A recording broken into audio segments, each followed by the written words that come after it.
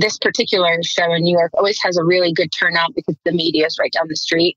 I think you're going to see it threefold, the attention around it, because it's already being covered, heavily just in the proposed legislation or the talking about it, and it's already creating a buzz. So if in fact that comes to fruition, man, it's going to be attendance is going to be high, exhibitors are going to be high, advertisers are going to be high. I mean, it's going to be big for the shows.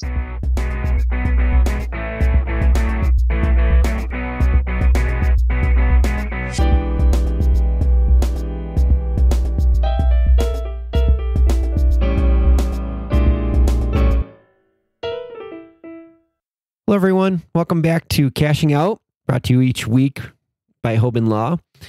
Today, we have my co-host, Dena Jalbert from Align Business Advisory Services with me again. Hey, Dena. Hey, Dan. Happy New Year. Happy New Year to you, too. Happy New Year to you. Yeah. We've been off for a couple weeks with the holidays. Not a lot goes on. I suspect it's pretty common in the mergers and acquisition business that it gets quiet as you go through the Christmas, New Year's holiday.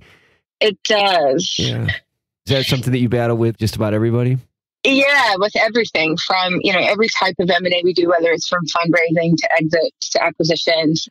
We always see, I call it the holiday cliff, come about the, 18th to the 20th of the month, pretty much through the new year. We always see just a sharp fall off. Everybody's off for holidays, they're on vacation. We tend to have high level conversations with folks, if they're traveling, and they're in an airport, sometimes they like to respond to email or, have a couple introductory conversations, but nothing really ever moves in a meaningful way over the holidays.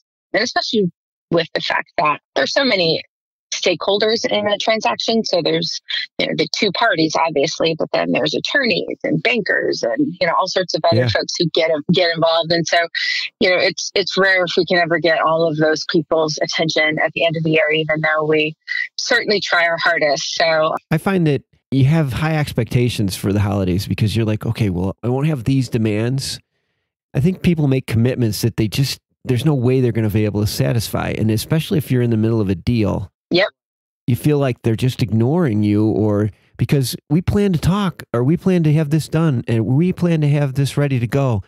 And I think when they make the plan, they have the best intentions. But once the holiday vortex hits, you just don't have time, and you just don't have the energy. And you're like, well, listen, wait. And if you're on the wrong side of that one, you're like, whoa, maybe they don't want to do this anymore. And then you start to panic and maybe make a bad move.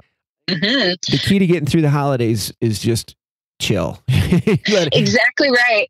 We tell folks all the time, just take it for what it is and nothing more than a vacation. It doesn't mean that folks' intentions have changed or that it's an indication of changing perception of the value of the deal or anything like that.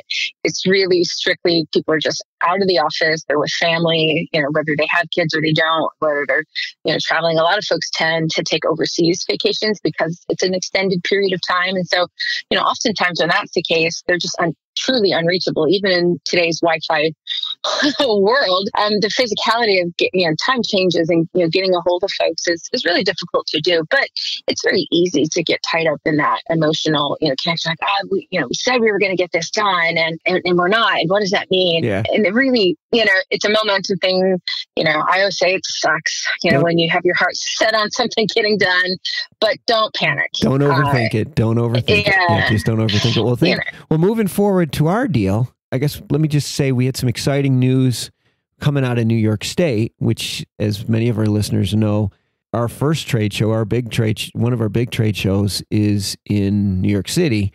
And Governor Cuomo finally came around and says, look, within the first 100 days, I'm going to have some legislation on my desk to pass laws for making marijuana or cannabis legal, recreationally legal in New York State, which is a gigantic thing for the whole country, for the whole industry, but particularly for this trade show. Holy cow, this is going to be big. For sure. I mean, we've talked about in past shows that this particular show in New York always has a really good turnout because the media is right down the street. I think you're going to see it threefold, the attention around it, because it's already being covered, heavily just in the proposed legislation or the talking about it. And it's already creating a buzz. So if in fact that comes to fruition, man, it's going to be, attendance is going to be high, exhibitors are going to be high, advertisers are going to be high. I mean, it's going to be big for the show. So that's a really nice boon for this deal in particular, because you'll be heading into that show come this summer. Sure, so it's going to be a lot of good momentum. Yeah, the exhibitors just benefit so much from being in New York, because they get all this free earned media, just all these interviews that otherwise they wouldn't even have a chance at. Just walk over to their booth and there's a camera in their face. So that's why this show has historically done great. Well, and also with the investor community is all there, and there's so. But now we have New Jersey they had a couple things that they're working out, but it looks like that legislation is going to be moving forward. So New Jersey is going to have a rec bill in place quickly. Yeah. New York's positioning, it looks all the you were reading the tea leaves, everything looks right in New York. So I mean, this is going to be good for like I said, for the entire industry. So, but particularly for the show. So and taking a step further, I mean, Elizabeth Warren just declared her candidacy for president, and one of her key platform points is cannabis and marijuana. So I think with her kind of first coming out, but the rest, by her setting that precedent, I think it's going to be something hotly discussed and debated, and it's going to be a key item for both parties over the next year and a half as we head into the presidential elections as well. So I think the light is shining on the political landscape at a much higher level, and New York leading the pack, and that's going to do nothing but bode well for this show in particular. And like our East Coast and the New England, our Boston show in New England it's just like that was the sleeping giant. And now with those states coming around, it's going to be, I mean, it would be really hard for the federal government to let all this happen without getting involved. So I think the dominoes are falling fast. And so, let's talk about what we have to do now. The holidays are over. Holidays are over. We want to give everybody sort of a recap of where we are and what we're working on over the next few weeks to try to catch everybody up to speed. Yeah. Absolutely. So last we spoke prior to the holiday, we were having quite a few conversations with quite a few interested parties, which is great. Our momentum has really kicked up. And it's interesting the different types of parties who are interested as well, which that's always a key strategy of ours for clients, is getting a breadth and a mix of different types of interested counterparties. So we have investment funds, we have other media outlets. It's a wide breadth of folks who have a real interest. And we, I will say, suffered a bit from the holiday cliff. As I like to say, we had a lot of good meetings leading right up to the holiday. But then everybody pretty much said, hey, let's continue conversations after the holidays. And so most of the folks are still out through the end of this week. Will be coming back come the 7th-ish. And then, the irony is that while the holidays are slow, we often find that January becomes a bit of a shotgun start. Like everybody's off to the races because for most, it's a new fiscal year. So there's new, bonus incentives at stake. There's new targets. There's new objectives. There's new strategy for all of these interested parties. And the sooner they can execute on those and start bringing in assets into the fold to help them grow and help them achieve those metrics for 2019, the better. So while it always is a bit painful to get through the quiet holiday season, what we actually see is that over the next 2 to 3 weeks, things are just off to the races. So for your deal in particular, Dan, we're going to continue these conversations, and they're going to take, I think, a hard shift into real serious terms. We're going to start talking term sheets and getting real solid interest with momentum towards a closing.